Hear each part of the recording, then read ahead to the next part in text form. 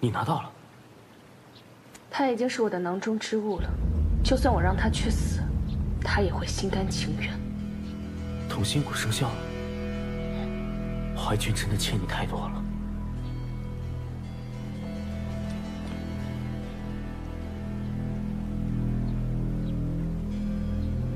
下一步，我就要掏空穆王府，拿走云欢手中的所有筹码。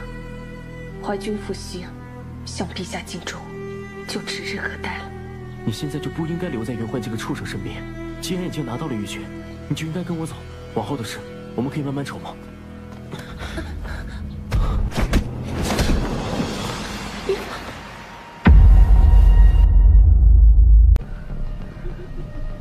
他们是谁？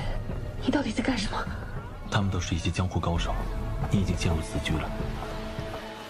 一会儿你把我推开，然后去外面等我。一炷香的时间，如果我还没有出来，就回去找军师。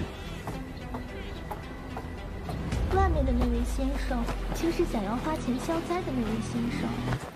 想花钱消灾的人多吧？你有多少钱财？有何事相求啊？分文没有，要你狗命！这将军昨夜真是粗鲁，我这腰都扭到了，没有办法行臣礼。阙夫人不会见怪吧？我心中早有所案，除了她心甘情愿，我此生不会再爱别的女人。将军，将军还需要加些酒。还不快走！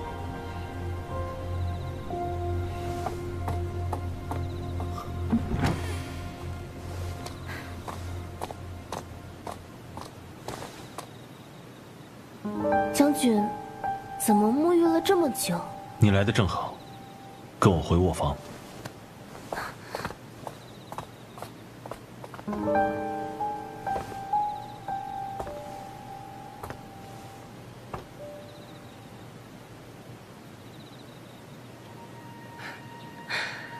将军和郡主恩爱和睦，为娘自然是万分欣慰。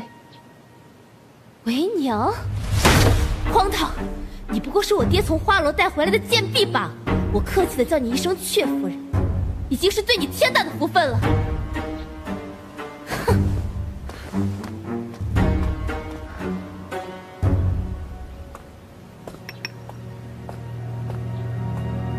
阙夫人走。前脚青城郡主刚走，后脚将军就来了。看来昨夜春宵一刻，将军也不肯贪睡啊。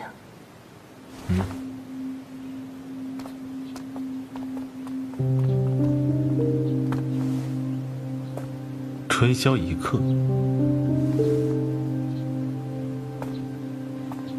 方才青城郡主也说，他不似我，闺中孤寂。你吃醋了？将军就别拿我打趣了。我自知身份，不该奢求的，我不会贪恋。我连你的诱惑都可以抵抗，更何况是他？你可是为了推开你，我费了多大的力气。将军，我看你气血不畅，我愿意以自己为解药。滚开！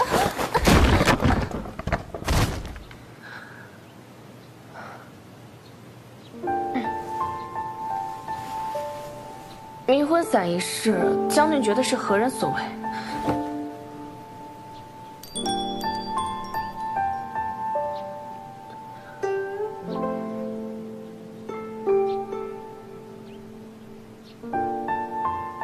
不管是谁，你都不该陷入圈套。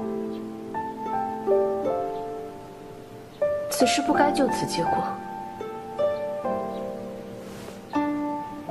将军若是信得过我，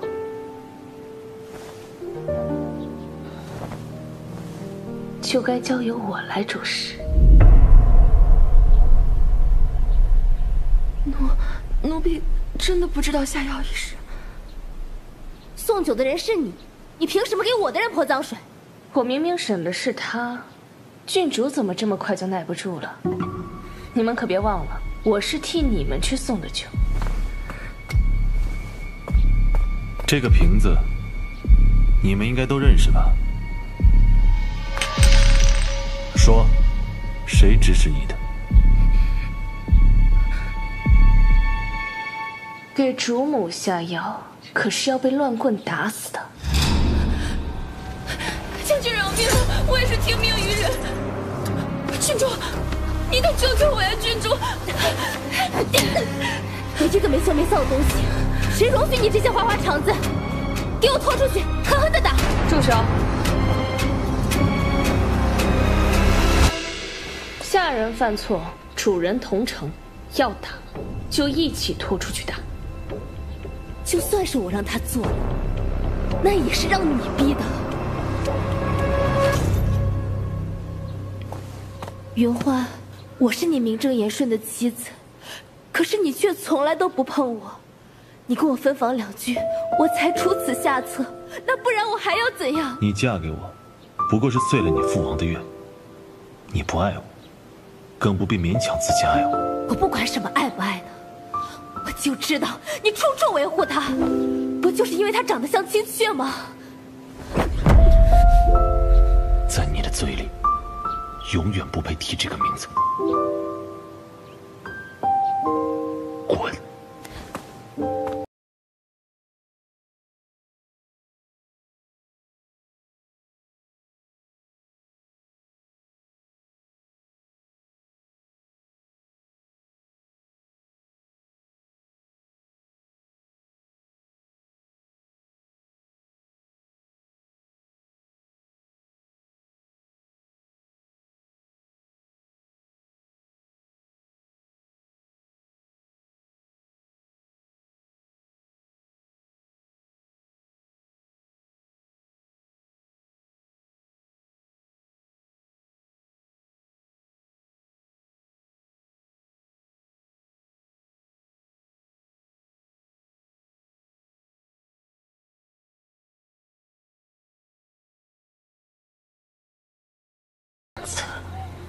随时会让你我陷入万劫不复。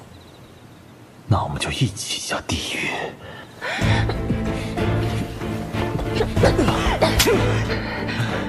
畅快！你有功夫在这里给我表演深情，还不如多去给你的老情人烧点纸钱。我再说一遍，我不是你的亲情。我还要再告诉你，你看清楚，我是你的小娘。